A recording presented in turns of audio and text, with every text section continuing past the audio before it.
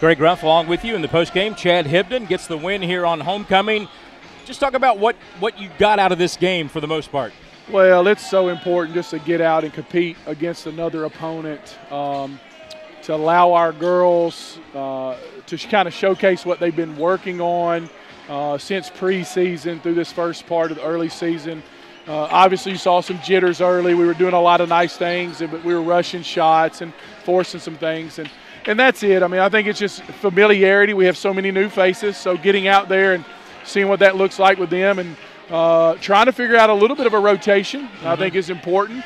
We got a lot of girls battling, for some time and minutes and things like that. And so you get them out there and, give them that exam, so to speak, and see how they pass the test. So yep. We got some highlights. We're going to start rolling some of those. I just want you to comment on what you see over there.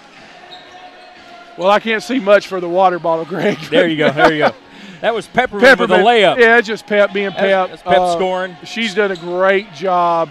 And we were in attack mode. I think that was the most important thing for us, just faith there, attacking the basket. Olivia Stevens doing exactly what we asked her to do defensively, being a gap, play for deflections. Great anticipation by her. She's doing well lately.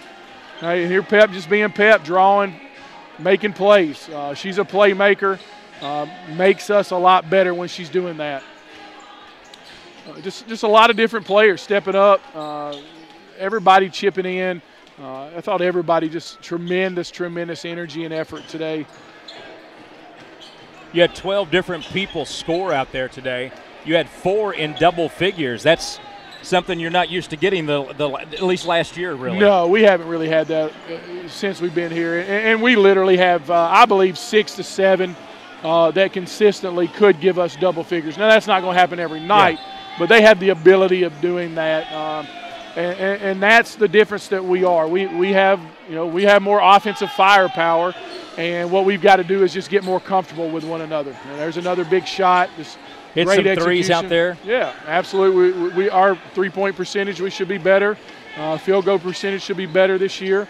And it's just mostly because we're playing together, and that's what we got to keep doing is just continuing to share the ball, execute. That was a called set there for execution, and they did it, And so the nuances of being out there and making adjustments and things are so important in a game like this. And so you see opportunities there where we throw it inside and get a kick out. Those are things that we do in practice. We drill it, we teach it, and it's great to see them execute that in the game. You got a couple of days off before you go to UConn. Yeah. And then you come back home for so this is a big week coming up. Man, from Saturday to Saturday is a huge week for us. We're asking a lot out of our student athletes and our players, but it builds toughness, to play a game today and then jump on a flight tomorrow, heading out to go play UConn. And, obviously what a storied program they have, and it's going to be an unbelievable challenge. But once again, it's a great opportunity for our young women to step up and see who's ready. And then we come back, get a little bit of rest and a day to tune up for 2 big games Friday and Saturday. We need a gym atmosphere like this on Friday and Saturday.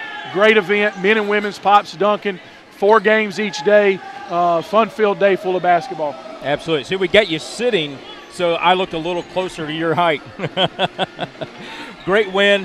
Have a great week. We'll keep everybody up to date on what happens at UConn and then get everybody ready to come back here Friday and Saturday for the Pops Duncan.